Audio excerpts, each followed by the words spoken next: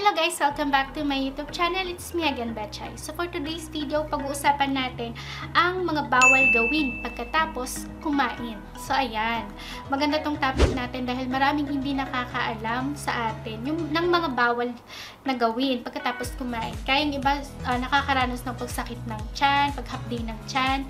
So ayan, kailangan alamin natin tong mga importanteng bagay na ito. Pero bago ang lahat, kung bago ka sa aking channel, please don't forget to like and subscribe at pakihit ang ating notification bell para maging updated ka sa tuwing i-upload ko na videos. And please don't forget to follow my Facebook page and Instagram account at There's Betchay. Number 1, huwag hihiga or matutulog ka agad pagkatapos kumain. Pwede ka kasi magkaroon ng acid reflux. Ang pagkain kasi natin, kapag bigla kang humiga, maaari itong umakyat sa esophagus at pupunta sa esophagus at may halo itong acid. So kapag umakyat ito, iyon ang nagiging dahilan kung bakit nagkakaroon ng pangangasim ng sikmura. Number 2, huwag kang mag-exercise ka agad pagkatapos mong kumain. Mas mainam na ikaw ay magpababa muna ng kinain 30 minutes to 1 hour para matunaw muna yung mga kinain mo. Lalo na kung mag-exercise ka ng heavy exercise or heavy workout. Pero kung ikaw ay maglalakad-lakad lang, yung mga hindi naman heavy workout katulad ng walking, ganyan, okay lang. Actually, sinasuggest yun ng iba para matunawan ka kaagad. Yung maglakad lang ng dahan-dahan. Huwag yung takbo, huwag jogging, no?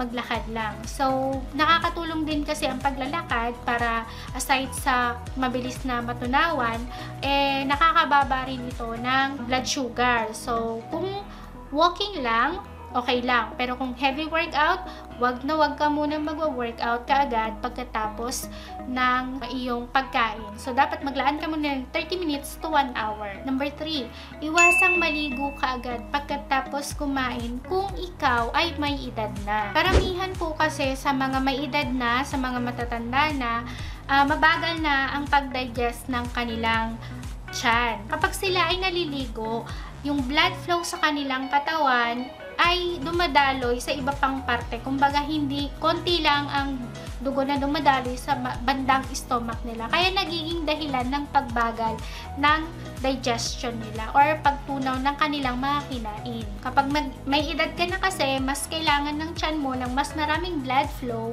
para maging maayos ang digestion mo at para maging mas mabilis ito. At number 4, ang panghuli, huwag munang maninigarilyo kaagad pagkatapos kumain. Naku. Ito talaga yung laging ginagawa ng karamihan sa atin. Yung naninigarilyo pagkatapos kumain. Kasi sabi nila, mas nakakagaan ng pakiramdam, ganyan. So, mas nare-relax siguro sila. Kaya naninigarilyo sila after kumain. So, hindi nila alam na masama pala ito. Actually, bawal naman kahit before kumain, bawal manigarilyo. Kasi alam naman nating lahat na ang paninigarilyo ay sobrang masama sa ating katawan. Wala itong magandang naidudulot sa ating health, no? Wala siyang benefits, kumbaga, na naibibigay sa ating katawan. Ito pa ay nagiging dahilan para ikaw ay maaaring magkaroon ng mga cancer. So, pwedeng lungs, ganyan.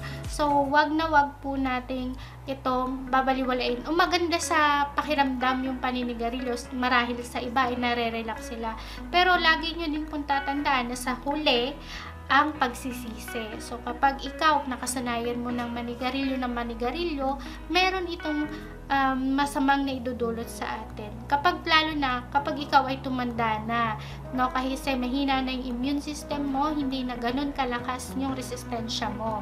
Kaya, sa huli, mag-aari ka magkasakit at makakuha ng cancer. So, ayun guys, ang 4 na huwag mo na dapat gagawin pagkatapos kumain. So, sana nakatulong sa inyo ang information na ito at palagi nyo pong tatandaan ito.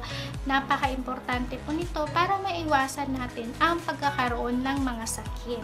So, ayan. Sana po nagustuhan nyo ang video na ito. Kung hindi pa po kayo nakakapag-subscribe sa aking channel, please don't forget to like and subscribe to my channel at pakihit ang ating notification bell para maging updated kayo sa mga i-upload ko na videos. Thank you so much for watching and see you again sa susunod ko na videos. Bye!